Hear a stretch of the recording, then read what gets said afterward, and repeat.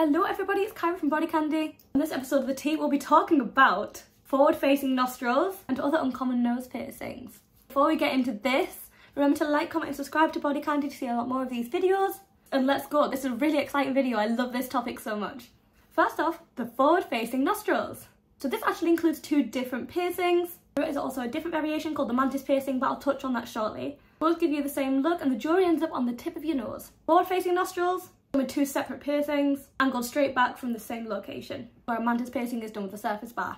That piece of jewelry is shaped kind of like a staple. So let me tell you more about Mantis Piercings. The bar portion is pierced under the skin, while the ends sit directly on the face.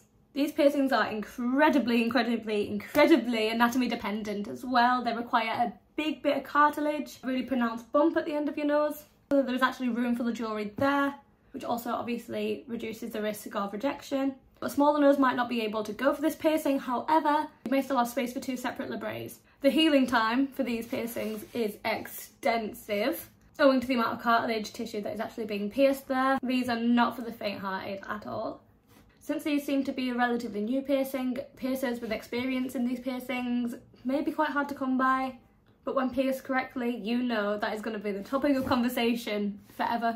They are insane, and I love them.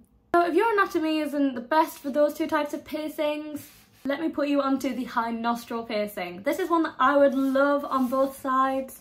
Until I got my nostril pierced recently and I remembered how bad the pain was. Oh my goodness me, and these are supposed to be a bit worse too, but that is not linear for everyone. Everyone's pain tolerance is different, but these are known to be quite a painful piercing still. So obviously the high nostril, clues in the name, it's just another piercing up here.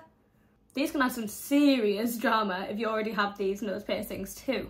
You can even add a chain over the top, which I think looks insane. I love them. Some people also stretch these piercings. There's no way for you to add some forward-facing drama to your nose. Remember that new piercings and new styles come around on a pretty regular basis. Do not lose hope yet. Keep your eyes open and your piercer's number at the ready. I'll see you on the next episode of the tea. Bye bye.